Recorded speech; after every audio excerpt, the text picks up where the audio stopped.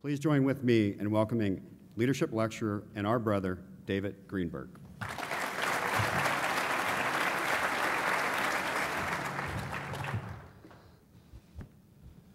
You know, when I was your age, somebody came up here and spoke to me. I must look really old, right? So I wanted to explain something what I have that you don't have right now. I remember what it was like being where you are. I remember what it was like being 17 or 18. And as much as I thought I knew everything, and I did, because I was a Pike brother and I was at Syracuse and things were good, I've come to realize that some of the older people in my life gave me great direction. And I know that a lot of times in my life I've been through keynote speaking events, that halfway through the keynote speaking event, I'm looking at my watch. I'm clapping at the appropriate times because somebody's clapping next to me. And then when the keynote is over, I lean over and I tap the guy forward in front of me and I go, "Cut, thank God that's over." Tonight's not going to be one of those nights. If you will allow me to bring you in to what I have done for the last 30 years, I'm telling you there are going to be points in your life where you're going to have an aha moment. And I don't want you to remember that it was David Greenberg that told you whatever. I want you just to think back of a weekend that you spent in Memphis, a weekend where you learned from me and some of the other speakers that are coming tonight, and just think back to saying, I get it.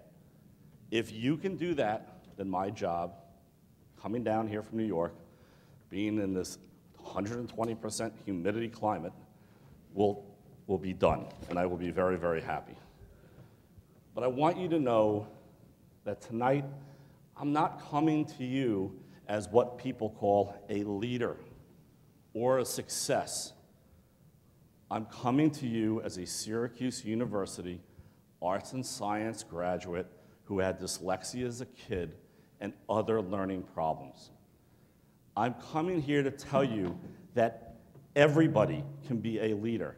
Everybody can be successful. And a leader and success has nothing and will never have anything to do with how much money you make, what car you drive, and what kind of clothes you wear. The true leaders that I've seen in my life, period, are those that people look up to in times of trouble, in times of stress, and in times of happiness. And if you can look back at your life, even though I'm only 49, and you'll see some of the things that I've done and accomplished and enjoyed. And if you can look back and your kids can look at you and be, wow, you're going to talk to how many people at your fraternity's convention? Well, to me, that makes it all worth it. So what I'm asking you to do tonight is I really want you guys to stay focused with me. I'm not going to teach this as or talk like a keynote speaker where they get up behind the post and they look down and they just read it. That would drive me crazy. I'm going to treat you as if I treat my West Point cadets when I speak to them, my Syracuse graduates, when I talk on CNBC or Fox. We're going to be equals tonight, okay? But this is what I need from you, okay? I want you to realize that being Pike is unique and special. I would not have come down here if I didn't think so.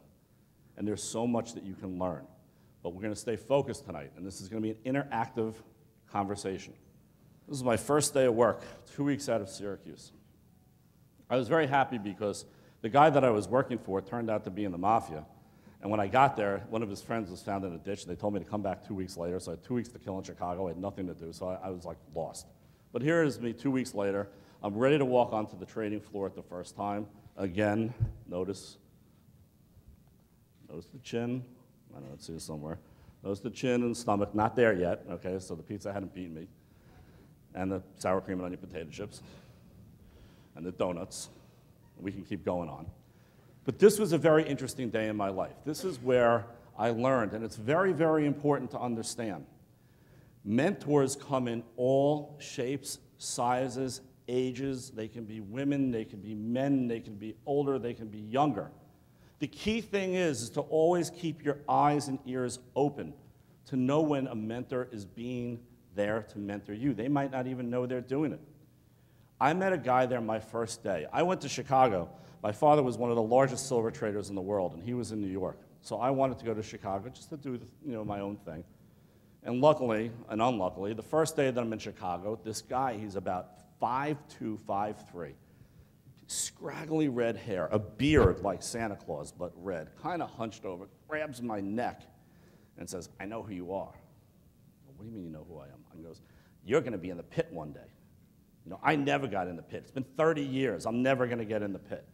Someone had told him, you know, who my father was at the time, and that I would have the opportunity, hopefully, to go into the trading pit. And he goes, "Kid, come here and sit down." He goes, "Shut up." And I don't know what's going on. He goes, "I'm going to give you some advice." It was the most amazing advice. He goes, "I don't want you walking out of here any day without picking up something new, without learning something, without seeing something." He goes, "I don't care if it's the way that a runner runs when he's got a certain order ticket into the pit, what his face looks, what his speed is. I don't care if you look at somebody and saw that they were out all night drinking and what they look like hungover the next day. I don't care if it's who's sleeping with who or who's talking to who. I want you to notice something, the way the clock moves, the way the colors of the jackets change. Don't walk out of here without learning something every day." You know, they used to have a saying, "Get your head out of your," you know what? Well, now it's get your head out of your phone. You know, I said to people, and people just sitting there like this all day, you know, like this. Get your head out of your phone. Look around you. Look, listen, learn. It's very important. If you are the type of person that takes everything that is offered to you and everything that you can see this weekend, notice how many people showed up in the room tonight. Notice who's paying attention, who's not paying attention, because I might go like, thank you. You never know when that's going to happen, right? But you got to stay on your toes. Being a trader, the best thing that we did was we learned to live in the moment. I mean, I used to say this, and it was impressive at the time, but you know, long term for me was 45 seconds. Short term for me was like 2 seconds. Well, now long term in computer words is a nanosecond. So, you know, I'm just old fashioned. But you got to make sure that you're always in the position to take in everything. Be a sponge, and at any age, you got to just make sure you're going to take in everything. If you walk out of this weekend and only learn one thing, it is a failure. I've learned 20 things since I've walked through the door this morning. I mean, just for example, Ryan's driving me here, and he tells me about this theater arts building that they have, and I'm all of a sudden like, wait a minute, I'm doing a deal with somebody in Rochester, New York. Maybe I could put these people together with a theater arts company, and look what we have. You don't know when one conversation from one person could change your life going forward. So always pay attention. So what it really showed you was integrity is everything. You know, NYMEX politics was a contact sport, and I was in it very deep. But even with all the politics and the moving around and everything else, everybody was still honest and straightforward. What we're going to do is I want to teach you guys what it was like being on the floor. There was no greater rush than being a trader on the floor. Okay? We weren't the stock market. Anybody's here, parents here, stockbrokers? I apologize. So, stockbrokers are great. We love the stockbrokers. However, the stockbrokers were the guys at the Knicks games that were still in their jackets and their tie tied up to here at 11 o'clock at night. The commodity brokers were the guys in the ripped jeans and T-shirts that were probably having beer since 3 o'clock in the afternoon. Much different crowd. In the stock market, if you ever see it on TV, they would walk up to you and they'd tap you on the shoulder and they would go, "Excuse me, you know, I would like to buy 1,000 shares of IBM." Nothing wrong with that. In commodities, we were all in the circle, as you saw in the pit, and we would scream our brains out, wave our hands, try to get noticed because it was recognition trading. Just because if I go sold over here and you go buy them, right, and let's say he wanted me to take out his sister and I didn't, he could look at me and go, okay, or I could look at him and say, "You got nothing," and then "You got 20, you got 20, you got 20, you got 20, go home." Okay, so it was a much different thing. It was a very, very rough game. This guy over here, Stevie Baggs, the one to the leaning over there, he's one of the toughest guys, Staten Island guys. The commodity market was all Staten Island and Bronx and Brooklyn, where you know the stock exchange was all like Harvard and Yale and Princeton. So I always wanted to see a fight between the commodities market and the stock market. That would have been a lot of fun. So what I want you guys to do, okay, I want everybody, we're just going to do a little interactive thing because I want to see what it was like. I want everybody to stand up. Okay? You're going to control this side. You're going to control this side. Now, when we were trading, I mean, forget this. Okay? Whenever I wore a suit, people thought I was on some kind of interview. Because most of the time, unless there was a senator down there or we were filming something, we were in not even jeans, we were in chinos, we were in sneakers and either golf shirts, or once in a while we got a t-shirt. We made a lot of money in golf shirts. It's amazing what you can do. But, so this, this to me is just, I feel like I'm in a monkey suit. So when we wanted to buy things, which way do you think our hands were? This way, right? Because buying, I want them, right? If we wanted to sell things, which way did we go? Sell. So I want, on the count of 3, and you know what the weirdest thing was hearing your own voice the first few times, because this is very embarrassing, but you guys proved you could do that already. So I want you guys to control this side, you control that side. And when I say 1, 2, 3, I want you to scream out, buy them. Okay? 1, 2, 3. Buy them! That was okay. Ready? 1, 2, 3. Buy them! Okay, no, I don't see anybody's hands going. You got to get the hands going too. Okay? This is interactive learning here, okay? 1, 2, 3. Buy them! Okay, good. Now I want you to say sold. 1, 2, 3. Sold! It's funny. Everybody says sold much better than buy them. I don't know why. We all did the same thing. We always go like, sold! And it was like, oh, people used to love it. You just got such a rush. You know, it was good. It's like, just get out of here. So now, anybody that has a birthday from January to June, I want to say buy them. And from July to December is going to say sold. Okay? 1, 2, 3. Sold! Okay, now what I want you to do, okay, is you're going to keep doing that till I say stop. Okay? Ready? 1, 2, 3.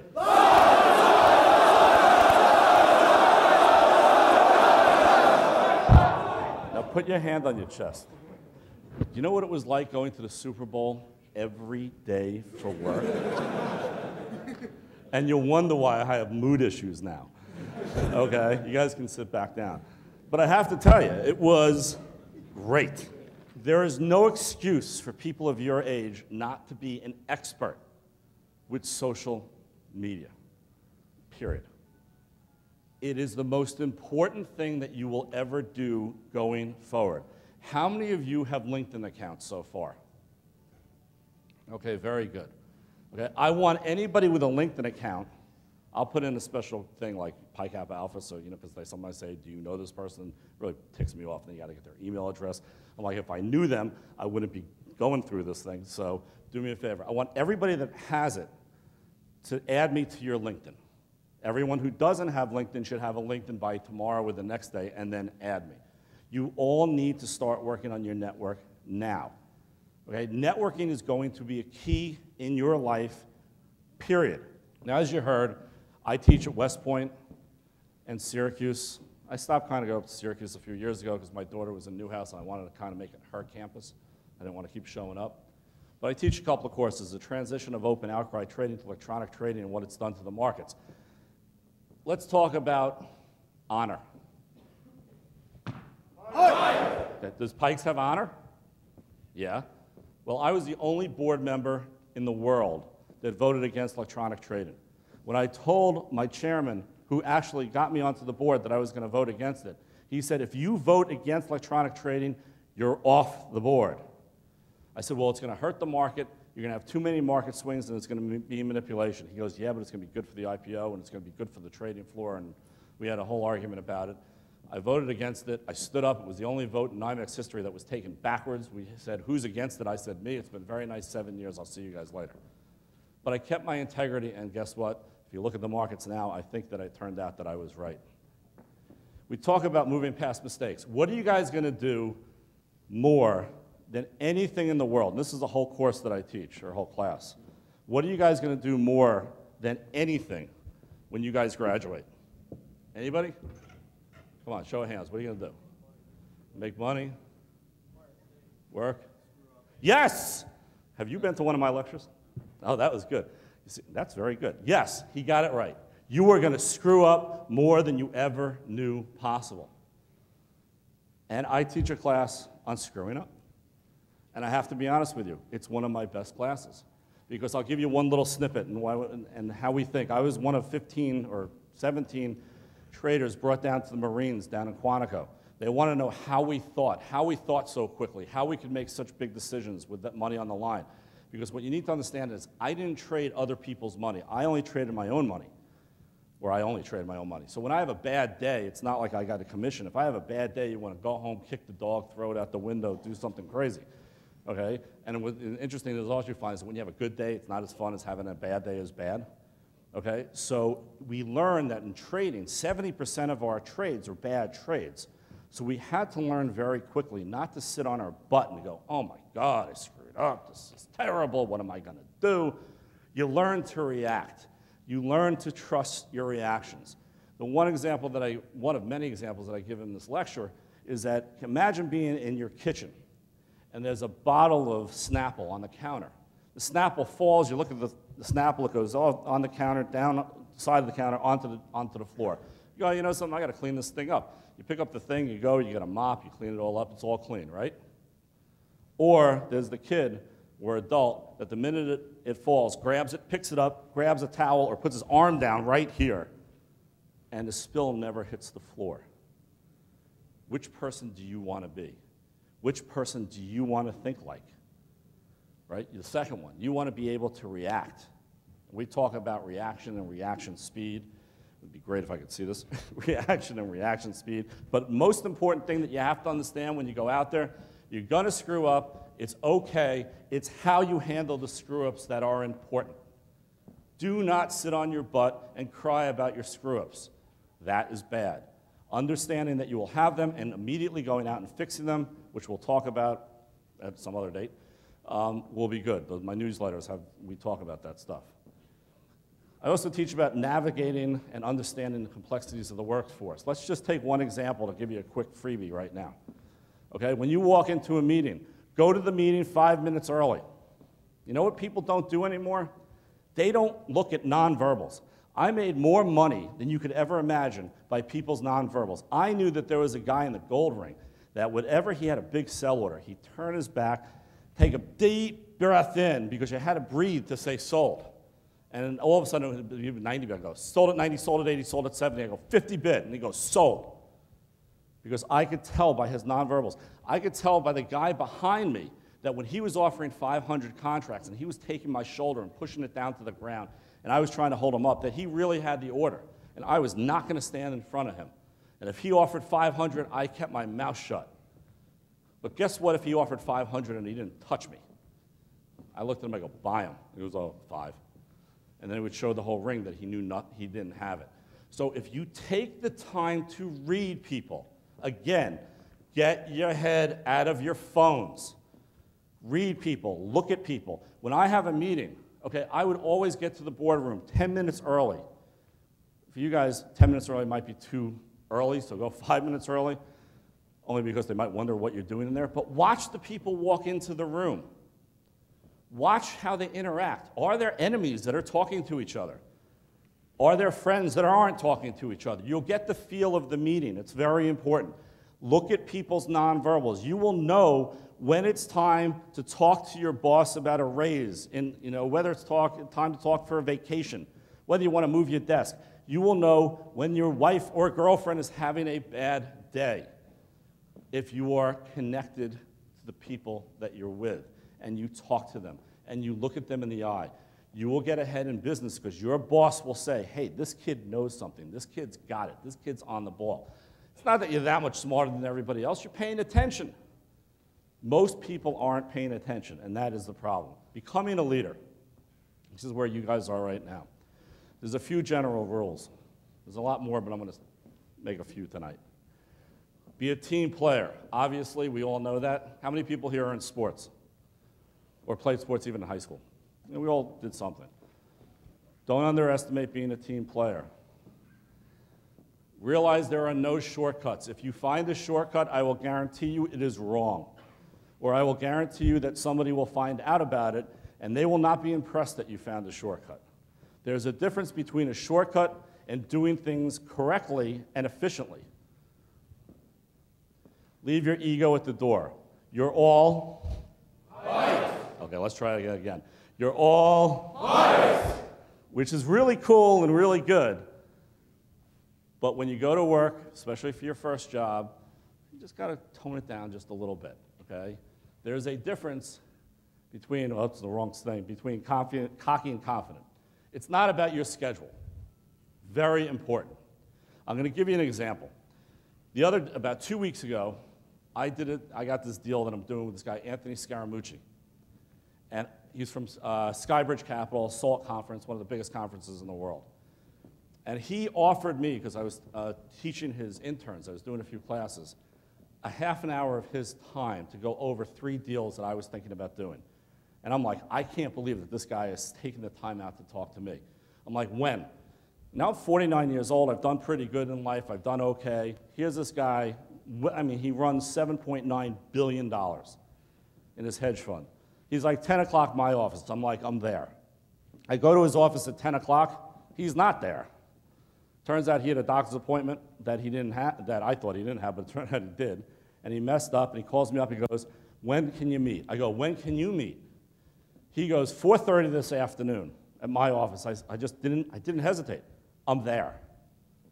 Meanwhile, I had to cancel everything that I had that afternoon.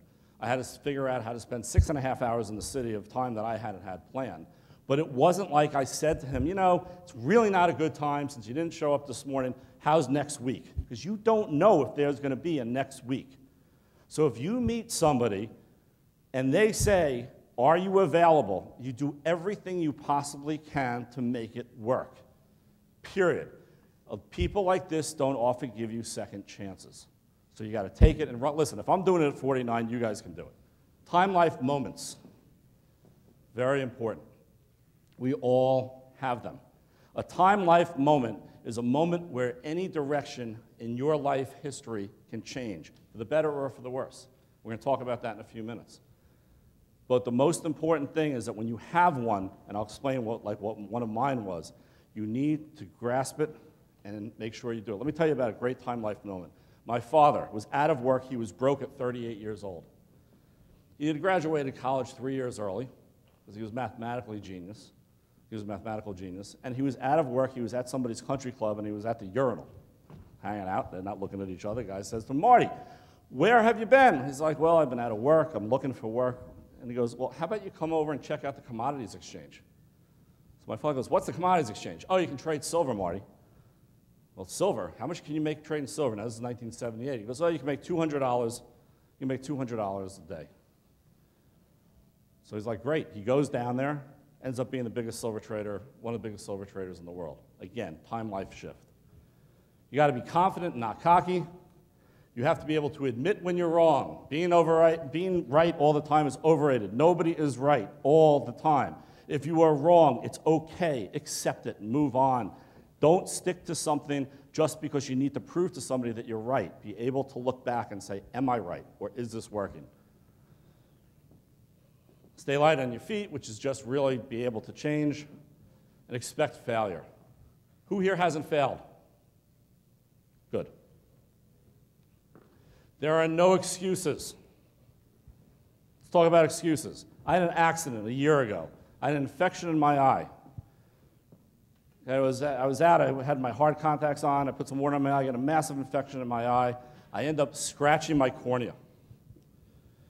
Well, when the cornea heals, it heals cloudy. I get a cornea transplant about a year ago. Everything was great. 4 days after the cornea transplant, walk into my closet, take a t-shirt, rip it off the hanger breaks, whips around into my eye, rips out my cornea, my optic lens, and my pupil. They rushed me to the hospital. They found my cornea underneath my lid. They found my lens somewhere at home, and they've been able to put back the pupil, but it doesn't close, and that's why these lights are killing me. Okay, but I meet Ryan, and he says, how would you like to speak at the PIKE convention? No excuses. This is an opportunity of a lifetime. This is an opportunity for me to share what I've learned. I could have very easily said to Ryan, to CNBC, to Fox, I fake it on TV all the time. I'm basically blind out of my right eye. I can see shapes and blurred, but I fake it pretty good right now. But again, no excuses, ever. You just get it, and you get it done. Understand risk-reward and correlation risk. You can even do that now. Risk-reward, putting pictures on Facebook just to show your friends how wasted you got the other night and you ran down the street butt naked. Great, your friends see it, what's the risk? If I see that, you're not being hired. Not worth it. So really start looking at risk-reward in life. Be straightforward, simple, because we are PIKE. Yeah, there you're getting there. Okay? Be straightforward. No BS. Always stay connected, even as a boss. When my staff used to have to come in when there were exchange problems and the back office staff came in, and I was the front guy. I didn't know anything about the back office. I brought them breakfast. I sat there. I read newspapers. They said, "What are you doing here?" I said, "If you're here, I'm here." I wasn't out playing golf. I wasn't out hanging out with my friends. If my office staff was there, I was in. I don't care if it was 2 o'clock in the morning or Saturday or Sunday. I always stayed connected. Realize that in chaos, there's opportunity. Any good businessman will take a chaos situation and find something good out of it. Try to do that. Football games are controlled chaos. The good quarterbacks can find opportunity within that chaos. It is very, very important. Knights of the Round Table, get some. They're always good to have. You can do that now. You don't ever have to do anything alone. I have my Knights of my Round Table, and they often change once in a while because someone will let you down, someone that you thought you could trust, you found out that you couldn't.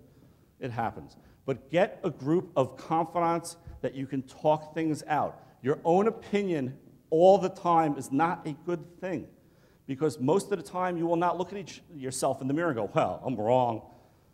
Have people at your round table that are strong enough to be able to say to you, "You're wrong, you're out of your mind. What the hell are you thinking?"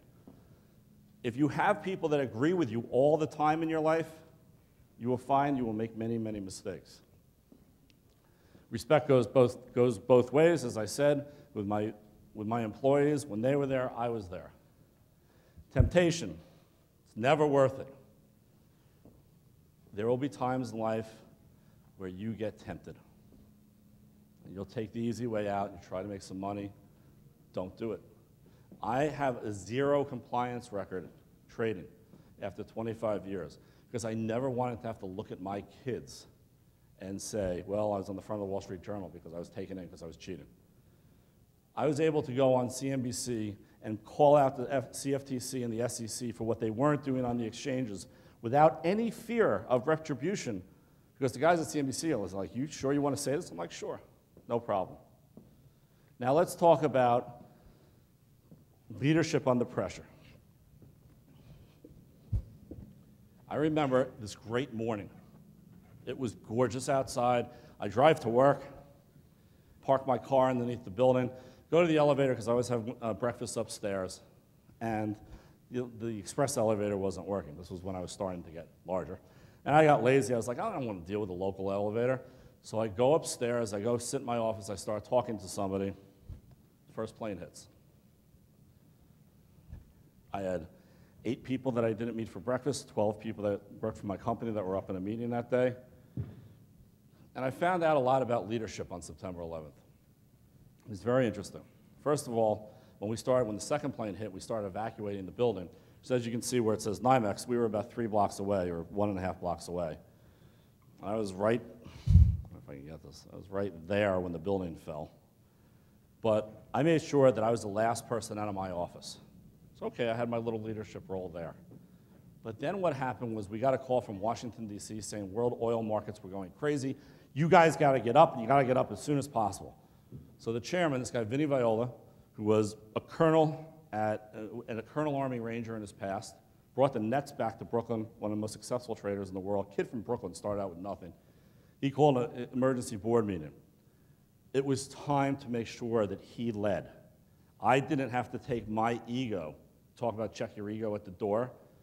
It wasn't about my ego trying to bump up against his. This guy knew what he was doing. He was more efficient than I was. He understood. And I sat back and I said, this is a time for me to learn from the best.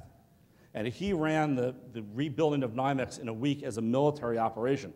What you guys are too young to remember is that everything from Canal Street was closed for 3 months, except people didn't know NYMEX was open.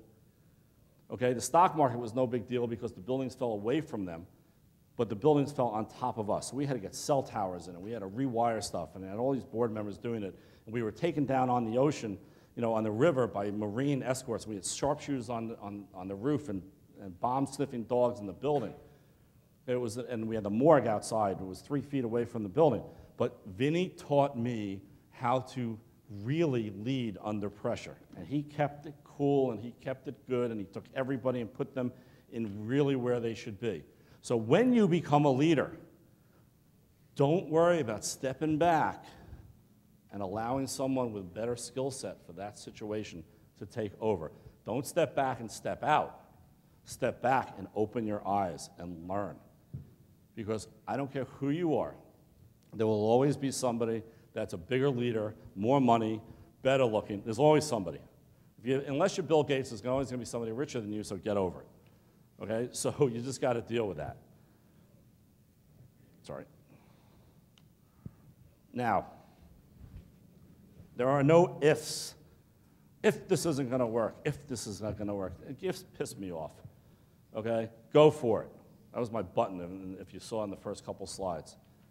Okay? Ifs can really drive you crazy. Now, I was going to read you this poem, if, but if I do, you're going to fall asleep. But I want everybody to do me a favor.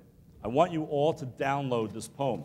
This poem was given to me by my father when I was 13. It changed my life.